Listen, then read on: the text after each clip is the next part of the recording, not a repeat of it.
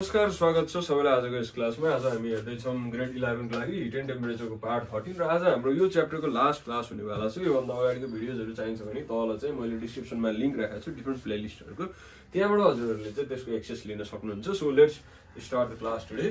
So आज हामीले हेर्दैछौँ चारवटा एकदमै इम्पोर्टेन्ट सर्ट क्वेसन्सहरू। Number 1, two bodies made up of same material have the same external dimension and appearance, but one is solid and another is hollow. When they are heated, will the overall volume expansion be same? Okay, एउटा कुनै कुरा छ रे, एउटा कुनै volume छ रे, अनि अर्को पनि त्यही सेम साइजको भोल्युम छ रे, तर एउटामा चाहिँ भित्र भरिएको छ रे, एउटामा चाहिँ भित्र हलो खाली छ रे के। अब यो दुईटालाई मैले हिट गरे, सेम हिट दिए रे, हिट गरिसकेपछि कुन चाहिँ धेरै एक्सप्यान्ड हुन्छ भनेर सोधेको छ, या त बराबर एक्सप्यान्ड हुन्छ कि धेरै एक्सप्यान्ड हुन्छ, के हुन्छ पत्ता लगाऊ भनेर सोधेको छ। सो यो क्वेसन वास्तवमा हाम्रो एउटा फर्मुला छ, त्यो के हो? V2 = V1 1 plus gamma theta 2 minus theta 1। अब एउटा कुरा ध्यान दिनुस् है, यो दुईटा भोल्युम सेम मटेरियलको,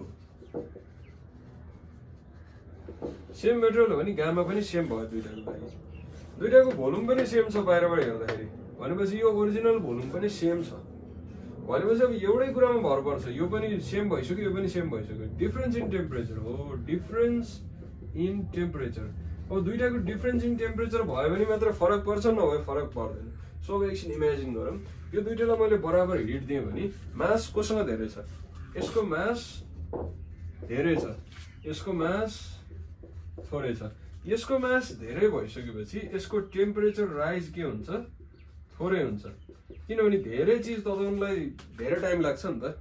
जस्तै एक ग्लास पानी तताउनलाई धेरै बेर लाग्छ कि एक बाल्टिन पानी तताउनलाई धेरै बेर लाग्छ? एक बाल्टी तताउनलाई धेरै बेर लाग्छ। भनेपछि यदि दुईटाले बराबर हिट पायो भने त यो धेरै तात्छ, यो थोरै तात्छ नि त।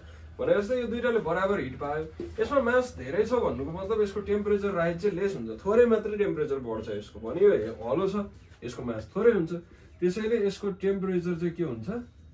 एकदमै राइज हुन्छ, हाई है। अब टेम्परेचर धेरै राइज भइसकेपछि हाम्रो के छ अहिले? डिफरेन्स इन टेम्परेचरसँग डाइरेक्टली प्रोपोर्सनल छ फाइनल भोल्युम। भनेपछि यो टेम्परेचर धेरै भइसकेपछि यसको भोल्युम पनि के हुन्छ? इन्क्रिज हुन्छ। अनि यसको भोल्युम के हुन्छ? यो लेस छ, त्यसैले यसको भोल्युम पनि लेस हुन्छ। भनेपछि जुन चाहिँ हलो छ त्यसको भोल्युम चाहिँ धेरै हुँदो रहेछ, जुन चाहिँ हलो छैन, जुन चाहिँ सोलिड छ त्यसको भोल्युम चाहिँ लेस हुँदो रहेछ। सो यसरी चाहिँ हामीले यो क्वेसनलाई बुझ्न सक्छौँ। Let's see the next question now.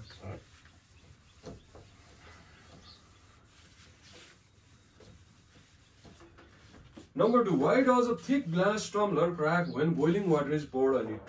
So एउटा हामीसँग ग्लास छ अरे हैन, त्यो ग्लासमा हामीले तातो पानी खनाइदियौँ रे के। तातो पानी खनाइसकेपछि ग्लासको दुईटा लेयर हुन्छ, यसरी हेर्ने हो भने भित्र र बाहिर। अब यहाँ तातो पानी आयो, तातो पानी आइसकेपछि यो जुन भित्रको पार्ट हुन्छ नि, इन्टरनल पार्ट, यो त हट भयो, अनि यो बाहिरको पार्ट के भयो? कोल्ड भयो। म यहाँ भित्रकोलाई यसरी देखाउँछु है त। भित्रको पार्ट हट छ, बाहिरको पार्ट कोल्ड छ। हट हुने बित्तिकै भित्रको पार्ट के हुन्छ? एक्सप्यान्ड हुन खोज्छ, के हुन्छ? एक्सप्यान्ड हुन्छ। तर बाहिरको पार्ट त अहिलेसम्म कोल्डले छ, किनभने यो त ब्याड कन्डक्टर अफ हिट हो ग्लास भनेको। बाहिरको पार्ट त्यति चाँडै तातो हुँदैन एकैछिनमा। सो यो चाहिँ कोल्ड नै छ, यो चिसै छ, यो तातो भइसक्यो। भनेपछि यो एक्सप्यान्ड भयो, यो एक्सप्यान्ड भएन। सो अनइभन एक्सपेन्सन भयो नि, एक ठाउँमा बढ्यो एक ठाउँमा बढेन। त्यस्तो हो भने यो चाहिँ क्र्याक हुन्छ। सो यसरी चाहिँ हामीले यो कुरालाई बुझ्न सक्छौँ। Let's move on to the next. Why a column of mercury in a thermometer first descends slightly and then rises when placed in hot water? Okay, एउटा हामीसँग थर्मोमिटर छ अरे, त्यसलाई हामीले तातो पानीमा राख्यौँ भने पहिला चाहिँ के हुन्छ अरे भन्दा यो अलिकति घट्छ अरे के, मर्करीको जुन लेभल हुन्छ नि त्यो पहिला अलिकति घट्छ अरे, थोरै घट्छ अरे, घटिसकेपछि फेरि बढ्छ अरे के। किन भन्नु सोध्यो? सो यो हाम्रो एकदम सिम्पल कुरा हो। फर्स्टमा हामीले यसलाई तताइसकेपछि जुन बाहिरको ग्लास हुन्छ त्यो ग्लास चाहिँ एक्सप्यान्ड हुन्छ।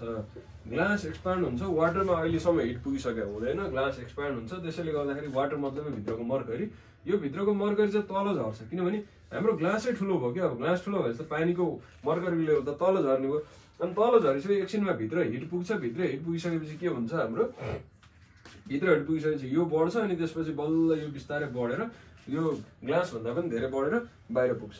सो यसरी चाहिँ हामीले यो कुरालाई एक्सप्लेन गर्न सक्छौँ। लास्टको नम्बर 4, यो मैले अस्ति नै पनि भनिसकेको छु, एकचोटि फेरि भन्छु। Fees stay alive in frozen pond. Okay, के हुन्छ त भन्दा हाम्रो यो पोन्डमा एनामोलस एक्सपेन्सन अफ वाटरले गर्दाखेरि 4 degree Celsius to 0 degree Celsius हुने बेलामा यो 4 डिग्री सेल्सियसको डेन्सिटी चाहिँ सबभन्दा हाई हुँदो रहेछ के 4 डिग्री सेल्सियसको डेन्सिटी के हुँदो रहेछ सबभन्दा हाई हुन्छ जसको डेन्सिटी हाई हुन्छ त्यो तल बस्छ भनेपछि 4 डिग्री सेल्सियस चाहिँ तल बस्दो रहेछ न कि यो 0 डिग्री सेल्सियसको आइस 0 डिग्री सेल्सियसको आइस तल बस्यो भयो त सबै तल बसेर सबै फ्रोजन हुन्थ्यो तर 4 डिग्री सेल्सियस सबभन्दा धेरै डेन्सिटी भएर 4 डिग्री सेल्सियस तल बस्ने भयो तल बसिसकेपछि 4 भन्दा माथि 3 बस्ने भयो 3 भन्दा माथि 2 बस्ने भयो 2 भन्दा माथि 1 बस्ने भयो अनि त्यसपछि माथि आइस बस्ने भयो अनि आइस ब्याड कन्डक्टर भएको हुनाले यहाँ भित्रको हिटलाई बाहिर जानु पनि दिँदैन बाहिरको कोल्डलाई भित्र आउनु पनि दिँदैन है अनि त्यसैले बाहिर -37 हैन -38 डिग्री सेल्सियस हुन्छ भने पनि यसले चाहिँ के गर्छ भित्र बचाउँछ